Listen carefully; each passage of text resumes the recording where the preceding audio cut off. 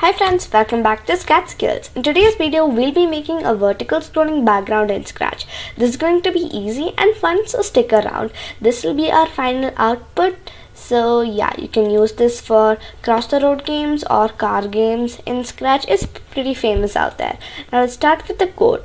I have got a costume ready, my sprite ready, which is a simple road with a few objects on the side of it so that it becomes realistic. Now let's start with the code. So when green flag clicked, we want to go to the back layer so that whatever we code, the sprite should act as the background. So we want to go to the back layer.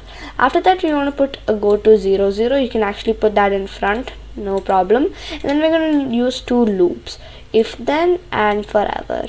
Now inside the forever loop, we want to change y by -8, and then in the operators you want to go ahead and take a smaller than, and in the left side of it pop a y position block and then -360.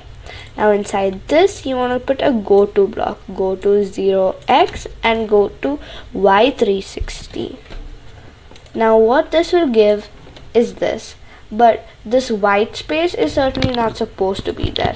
For that not to happen, we want to duplicate this and put in the first code, we want to put the y as 360. So this comes when that ends, and that's how it works. Now for the two rocks there, you can actually do some changes if you want. You can add a bit more grass on the side or delete some grasses, whatever you want.